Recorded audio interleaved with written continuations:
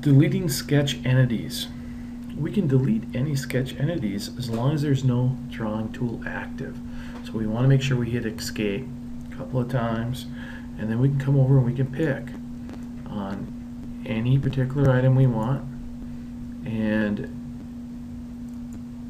we can pick on any particular item, such as this item right here. It turns blue, and I can right click and then I can say delete, or I can pick on the item, or I can hit the delete key on the keyboard. So no matter how we do it, I can pick on the individual item, and I can right click or hit delete, and you should get used to right clicking and going to the markup menu.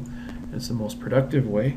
And so we can delete sketch entities by selecting them and then right clicking and going to delete in the marking menu.